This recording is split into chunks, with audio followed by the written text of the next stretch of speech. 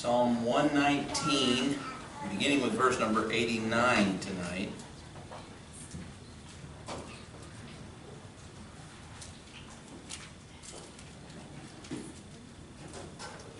At some point, we're also going to be over, and we're going to look at 2 Peter. If you want to mark your Bibles there.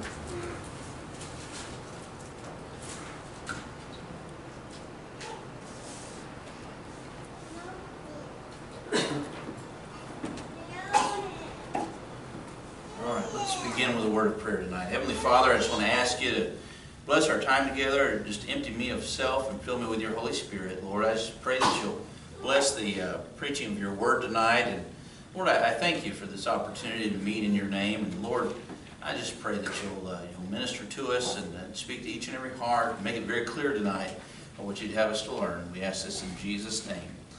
Amen. Psalm 119, and I've explained to you this is the longest chapter in the Bible, and it's all about the Word of God. It's all about the Word of God. And verse number 89 may be the most important verse in the chapter. Maybe. I don't know. That's hard to put a label on that. It's hard to, I'm not the judge of that, but it's just, this is a very important verse.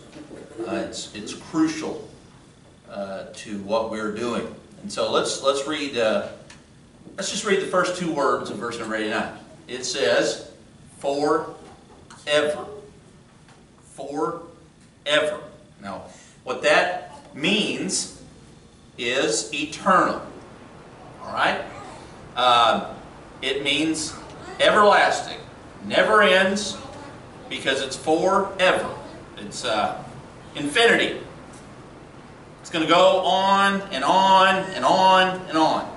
And that's really hard for us to ever get our minds wrapped around down here on earth, because down here everything ends.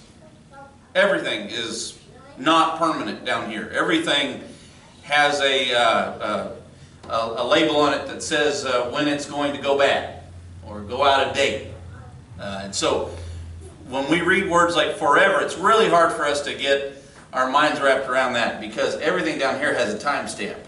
Everything on this earth has a timestamp. It says, forever, O Lord, thy word, God's word.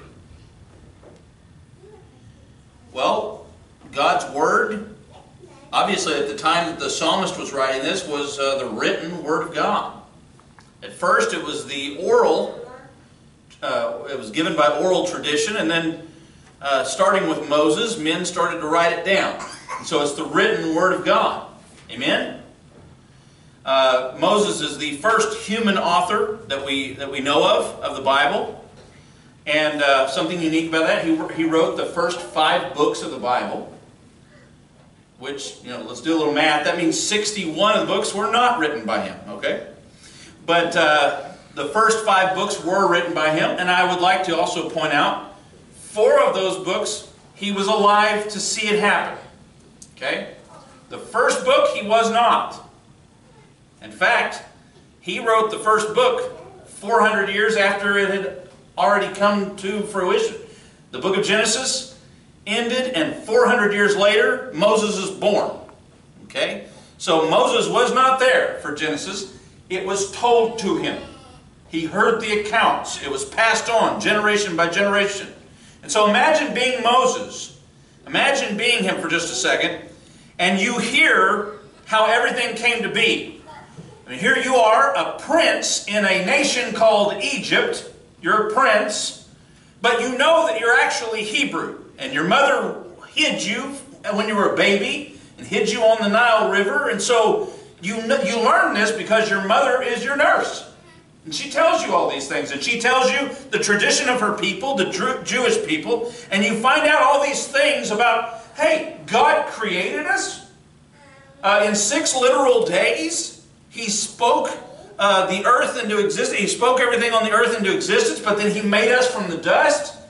And then He made Adam and Eve, and then Adam and Eve fell into sin, and it has cursed this whole world. And And so all of that stuff was passed on to Moses. He learned about the Tower of Babel. He learned about Noah and the great flood. He learned about Abraham. He learned about Isaac. And he learned about Jacob. And he learned about Joseph. And then he goes, oh, that's how we wound up in Egypt.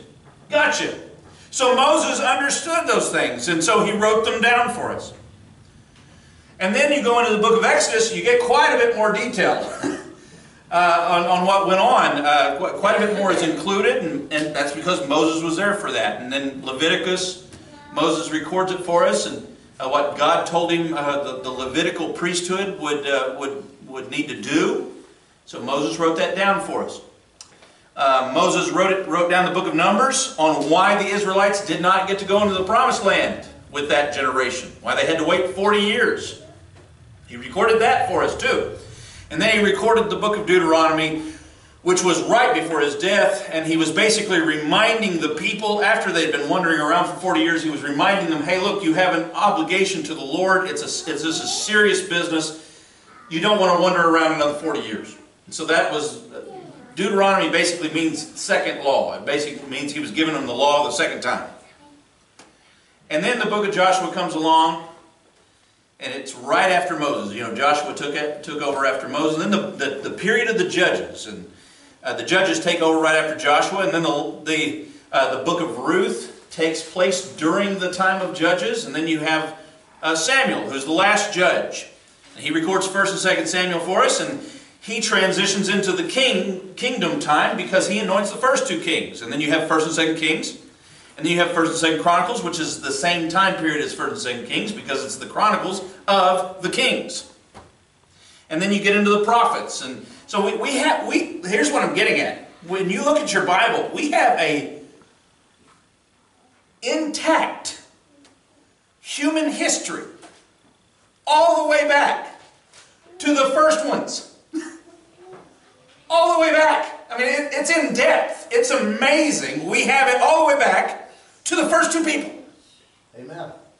It goes all the way back. It covers them all. In fact, in extraneous detail sometimes. God's Word, the written Word. And then you have the prophet, obviously the prophets write down what the Lord gives them. You have the psalmist recording the book of Proverbs also.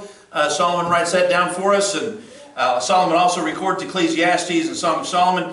And then, obviously, Jesus comes on the scene. And He's the Word in flesh. The Word incarnate. He fulfills the Word. And then we get the New Testament. And we get the four Gospels. So we have human history. And by the way, Jesus was literally walking on this earth 2,000 years ago.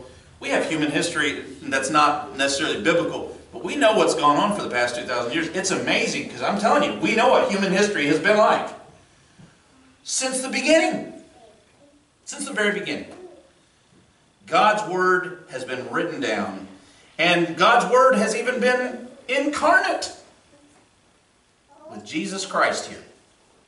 He came down here and literally fulfilled the Word of God. It is mind-boggling to think about that. Forever, O Lord, Thy Word. And then it goes on and says, is settled. The word settled means established. 34 other times this Hebrew word appears, and it's stand. It's our English word stand. It's translated stand. It means to set up. It means erected. It means established. It means like a pillar.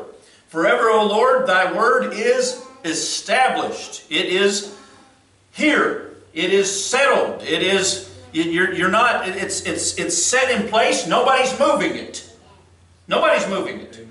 It's a rock. Listen, nobody's changing Jesus.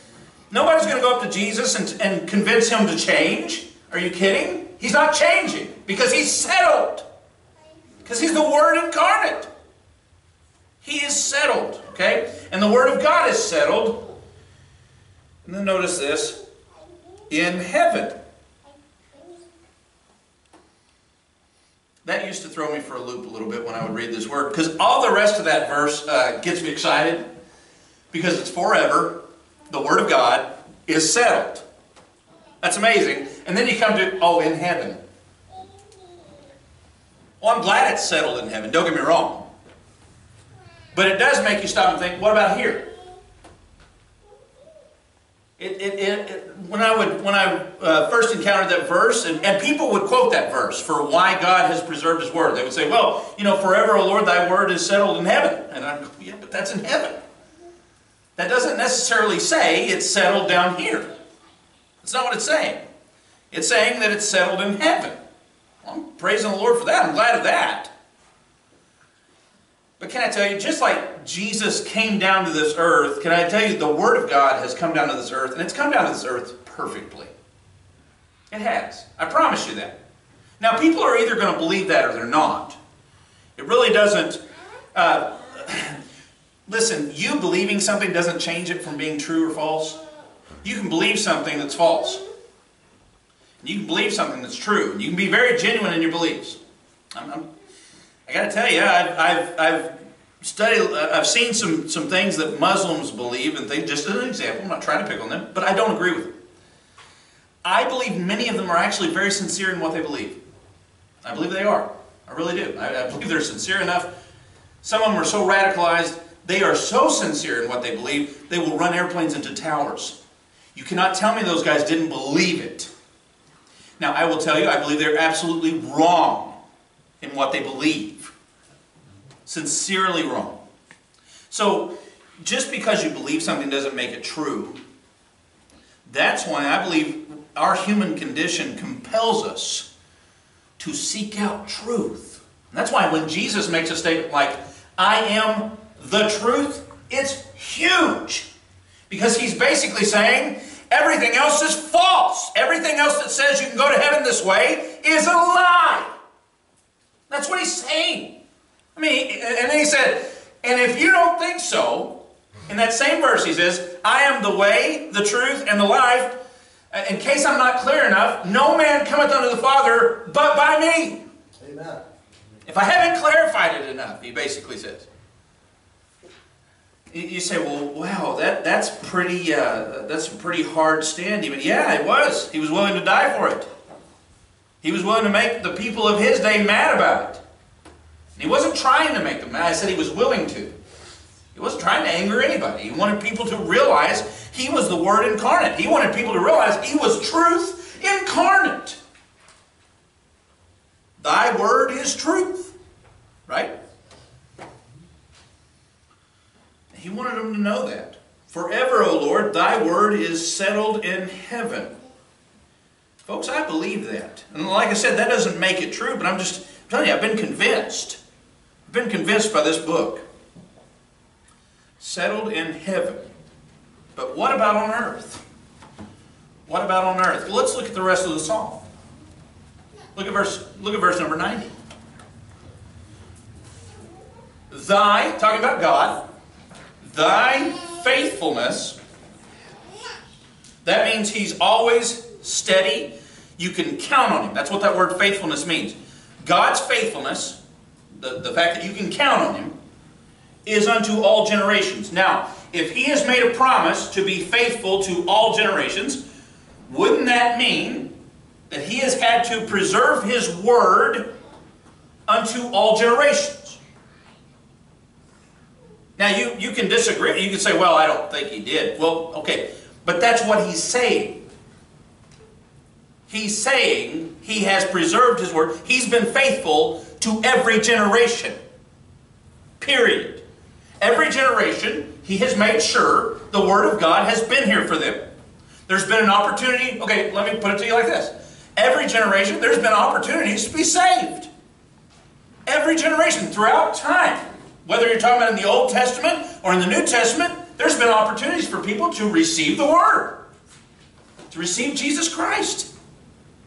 There's been opportunity. He's been faithful to every generation. You say, well, but it wasn't very popular during the 50,000th generation, whatever. It doesn't matter if it wasn't popular. I said it was available.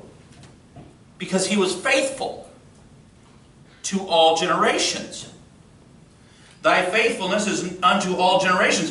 Thou, that's talking about God, hast to, okay, and he goes on, he says, hast established the earth, and it abideth. He's basically now showing you, he's going, you see how the earth has continued for so long, it just continues. Like legitimately, anybody got to worry tomorrow that maybe the sun won't come up? I mean, I haven't counted how many days I've been alive. I turned 37 this year. Somebody do the math real quick. 37 times 365. I have no idea. That's a lot of days. That's a lot of days where the sun has come up. It comes up over here. It's come up and it goes back down. It's the same way every day. I can remember, I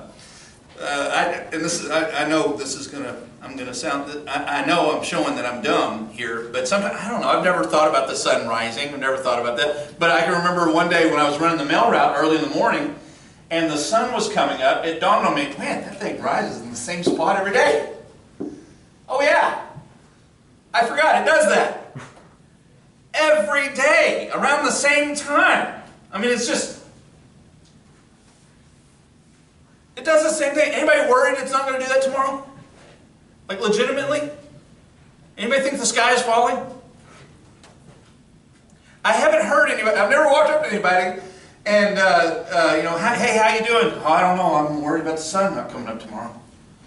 We just know it's going to happen, right? I mean, it's that sure. It is that established. Thou hast established the earth, and it abideth. It just is.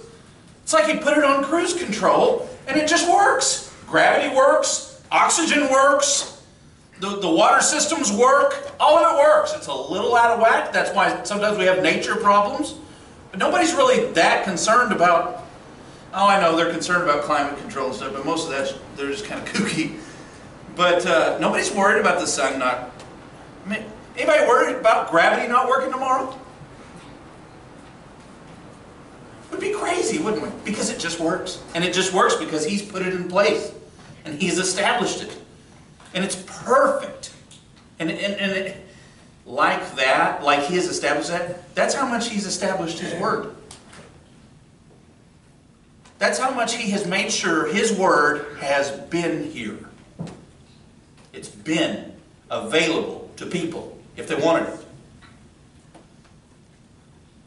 It goes on, it says, verse number 91, they continue this day according to thine ordinances, for all are thy servants. And that's talking about the creation. He goes on, and now he gets back talking about the Word of God. Look at verse 92. The psalmist says, unless thy law, that's the Word of God, had been my delights, I should have perished in mine affliction. Okay, so right here, hold on, I want you to pause right here, hit the pause button and think about what he's saying. He's saying the Word of God has been my delight, and so I didn't perish in my affliction. So right here he's saying, I do have the Word of God, I found it, and it helped me out of my afflictions. You see that? Who in here can testify that when you live according to the Word of God, when you start doing what the Word says, life starts working a lot better? I didn't say everything's perfectly smooth sailing. I'm not saying that. I'm just saying, even when things do go wrong, you stick with the Word of God, things start shaping up a little bit. Jesus steadies us and solidifies us and takes us through it. I have found that, I grew up in a Christian household, and I like to say this. When it comes to peer pressure and things of that nature, living for the Lord is hard. But living for the devil is much harder. And I would say, when I was a teenager, or even in my early 20s, I thought living for the devil was easy. And I thought living for the Lord was hard. But then I found that the way of transgressors is hard. Oh wait, the Bible said that. Yeah. Oh. And I actually started finding that actually living for the Lord is quite a bit easier than I thought. It was hard because my flesh didn't like it. Actually, living for the Lord is a lot easier than living for the devil, because the devil has some serious repercussions when you do what he tells you. Serious repercussions. So, I'm telling you right now, from experience for me personally, I found that the Word of God has been absolutely right. it seems that He has preserved His Word. And I've experienced it. I have found that when I've ignored it and done the opposite of what it says will happen to me happens.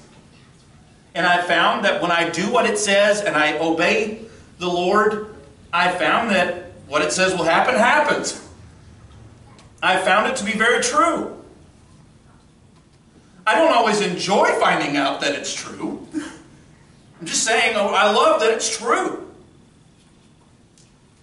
I love that I have something I can absolutely count on. It's stable. It's established. And then I find that, we're all sinners and Jesus is willing to forgive anybody that comes to Him and in repentance and faith and ask Him to forgive them.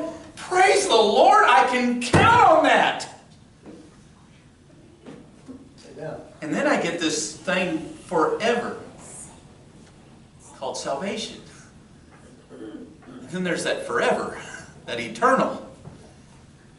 I still don't understand it. He goes on, he says in verse 93, he says, I will never forget thy precepts, that's thy word, for with them thou hast quickened me. He says, with the word of God you have brought me to life. The Word of God has opened my eyes. The Word of God has illuminated me. The Word of God has quickened me. Brought me to life. Hold your place here. We've got to come back and look at the rest of these verses. But I want you to turn over to, tell you what, turn over to 1 Peter first. And we're going to go over to 2 Peter here in a minute. But look at 1 Peter. He said in our verse, the Word of God had quickened him. Look at 1 Peter chapter 1 and look at verse 23.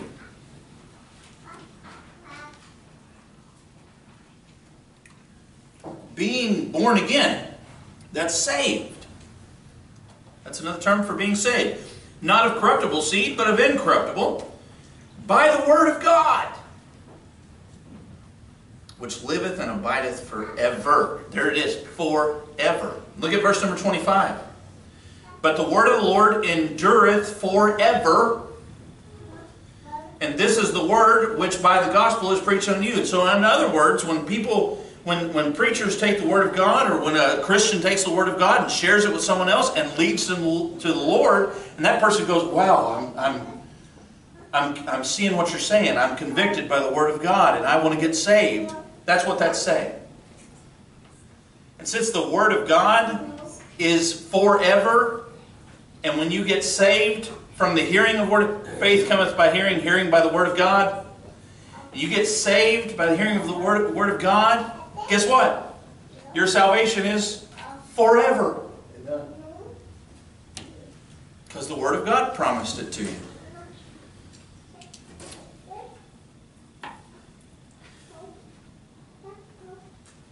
Look at, let's go back to Psalm 119 for just a second. It goes on and says, verse number 94. He says, I am thine. Psalmist says to God, I am thine, save me, for I have sought thy precepts. I've sought thy word. Verse 95. The wicked have waited for me to destroy me, but I will consider thy testimonies. Or in other words, consider thy word. And look at verse number 96. He goes on, he says, I have seen an end of all perfection, but thy commandment is exceeding broad. What he's referring to there is the Word of God, being perfect. That word perfection also has the idea of being complete. And he is saying, I have seen the Word of God completed. I've seen it in its completeness. I've seen it in its perfection. In other words, the psalmist is saying, I found the Word of God and it is perfect. He's saying that in his time when he wrote this. We either believe that or we don't. Right? Again, us believing it or not believing it doesn't change it. If it's true or not. I'm telling you though. The psalmist had the Word of God. We have the Word of God. Amen. Look at 2 Peter. Look at this. Look at what Peter says. Go to 2 Peter now and chapter number 1. I want to read 3 verses. This should be the believe this is the last verses we're going to read. But look at 2 Peter chapter 1. Look at verse number 19. Listen to what Peter says here. He says, we. Okay, so Peter's saying, this is 2,000 years ago. So this is several hundred years after the psalmist. Peter's saying, we, people living right then with Peter, have also a more sure word of prophecy, whereunto ye do well that ye take heed, as unto a light that shineth in a dark place. Boy, that sounds like Psalm 119, don't it? A lamp unto my feet, a light unto my path. A light that shineth in a dark place, until the day dawn, and the day star arise in your hearts. That's talking about Jesus Christ. Goes on, it says, verse number 20, knowing this first, that no prophecy of the Scripture is of any private interpretation. Nobody gets to change this word. It means what it means. Nobody gets to change Jesus. He is who He is. Verse number 21, for the prophecy came not in old time by the will of man. There is no way men would have wrote this. I'm convinced of that. John R. Rice, I believe it was the man that said, no man could have written this. But he also said, I can't remember word for word, I'm butchering this, but he said no man would have written this. Because in all of human writings, you will tend to find that human beings make themselves out to be the victors or the heroes. They always do that. They always make, they cover up their blemishes. Always. They'll gloss over them. I could go over countless examples. Whether it's, okay, you've got a hero in a story. Yeah, I mean, he smokes the occasional cigarette, but he's saving the day.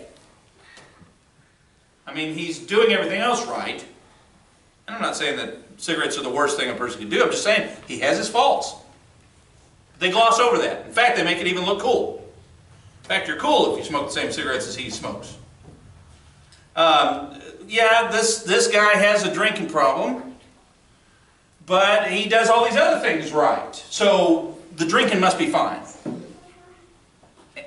I'm sorry, that's not right. Don't get me wrong, I'm not saying that person's the worst person ever. I don't believe they are. But they gloss over it. Okay? I just described John Wayne. Whoa. It's no big deal, right? They gloss over it, don't they? Every movie, too. It's not some of them. It's all of them. It's no big deal. I'm sorry, it is a bit of a big deal. And what I'm trying to say is, no matter who your human hero is, and folks, I read biographies of people, I learn from people all the time, but whoever your human hero is, they have serious faults. And I'm telling you, there is no way human beings would have recorded their faults like this book records. David would have skipped over his. Moses would have skipped over his. Peter, we just read Peter, Peter would have skipped over his. Peter, instead of cussing and swearing that he never even knew Christ to a little bitty girl, he would have said, hey Matthew, can we leave that out of your record? Just maybe don't put that it was a girl. I'm telling you, if human beings were in charge of this, they would have glossed over it. But they didn't. They accurately recorded human failure. They accurately recorded it because it's the Holy Spirit of God recording it. And it says here in verse 21, look at this, for the prophecy came not in old time by the will of man. If it had been the will of man, they would have changed it. They would have changed it. But holy men of God spake as they were moved by the Holy Ghost. That's who recorded it. The Holy Ghost.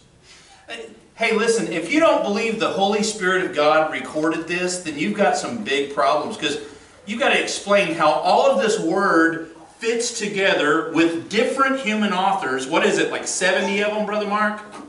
Something 60? 40. I don't even know how many. We're guessing because we don't even know who wrote some of these. I've heard. But it's so many human authors, and you have to believe that they are all perfectly understanding what the other one was writing about, and they're all piecing it together and putting it together perfectly. That takes a lot of faith to believe that a bunch of random human... By the way, most of them were uneducated. Most of them were just fishermen, or Amos was a farmer. Peter and John were fishermen. Most of these guys were not educated, and you're believing that just some random guys put this together. No, no, no.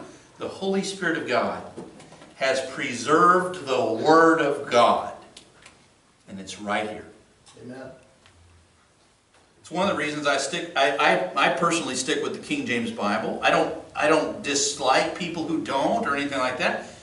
I do tend to disagree with them. Here's why. Because I've looked at how, over the past 2,000 years, how the Word of God has been preserved. And first of all, it was put into Greek. We call it the Textus Receptus, which was means the received text. And the Hebrew text was the Masoretic text. That's what the King James Bible is based off of. A lot of the newer English translations, I think they get off when they're I think they're getting off on their Greek and Hebrew. That's my problem with it. I think guys have had good intentions, and I get all the arguments and all that. My issue is with the Greek and the Hebrew that it's based off. I got some trouble there. I got some trouble. I'm afraid of it. I'm very afraid of it. I've seen... let me ask you a question. Do you think the Jehovah's Witness cult, and that's what they are, I don't hate them, okay? I'm not trying to be mean, but they don't accept Jesus Christ as the Messiah. They don't. Do you think they've possibly tried to make some changes to the Bible? I'm telling you they have. Right with John chapter 1 where it says the Word was God and the Word was with God. They'll change it right there because they'll say the Word was a God. They change it right there. And I'm telling you, there's little subtle changes. So I believe that God has preserved His Word. I do. And I believe He's preserved it in English. Amen. The English Bible has had the hugest impact, more than any other book in history, the Bible and the English Bible, worldwide, more than any other book. This is the most published book ever. I'm telling you, I believe the Lord has preserved His Word. I believe we can trust it. Amen? And I believe He's preserved it for us here on earth.